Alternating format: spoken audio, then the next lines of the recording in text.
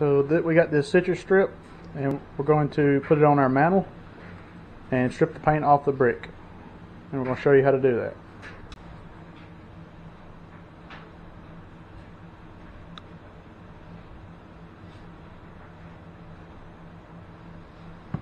So this is our mantle, and it's a solid white.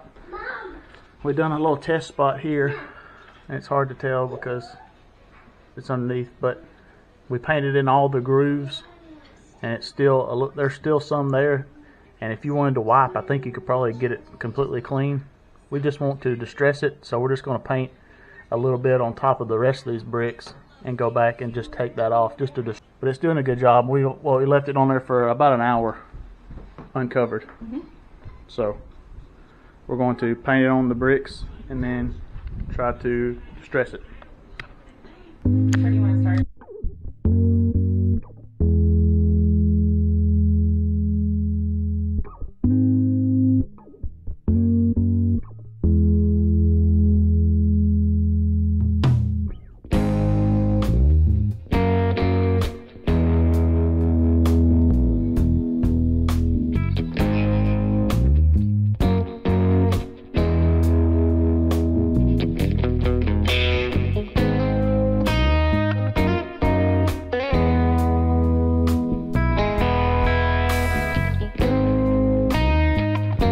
So it's been about 45 minutes, and so we just painted the face of the brick. That way there's less cleanup, because we don't want it completely clean. We want to just distress it. And my tape's coming off.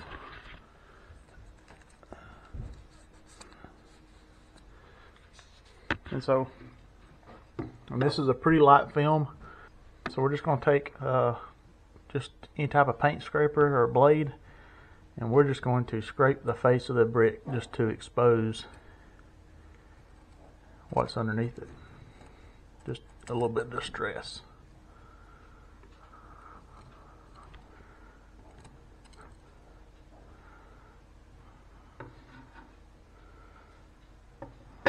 There's not a lot of clean.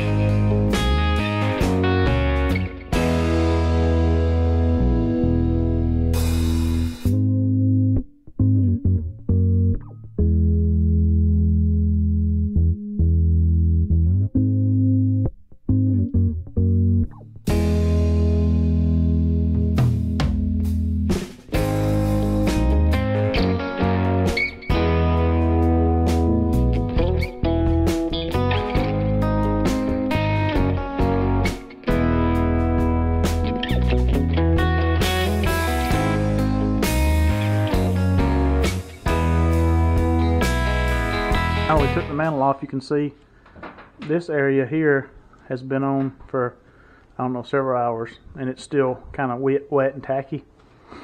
This is the original brick. There was a lot of it's almost black right here from the fireplace.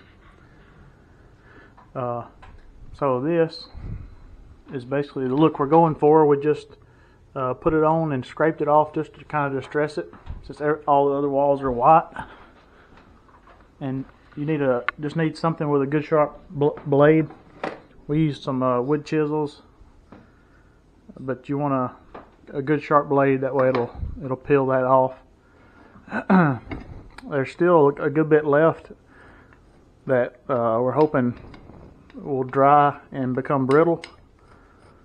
and then we will just wipe it off or do something. You really can't tell it when you stand back at a distance anyway. Nobody's going to say anything when they come in. So there was an old barnwood mantle, or just a cover, a facade. So we took it off, and this is a solid cedar or pine, and so we're going to take it outside and plane it down and put it back on. Also, cornstarch, when this stuff comes off, it gets real sticky, like a, I don't know, like a dough or something. So if you put cornstarch on your fingers and maybe a paper towel, it makes it easier about wiping it off and getting it off your fingers. So I think and this was a real thin coat, I think you could have really put it on thick and wiped it clean. And I've also down here where the brick is pretty well clean, I took a wet towel and wet it a little bit and then come back and wiped it. So I think if you had a way to scrub this and keep getting water all over everything, you could really get it a lot cleaner if you wanted it to. So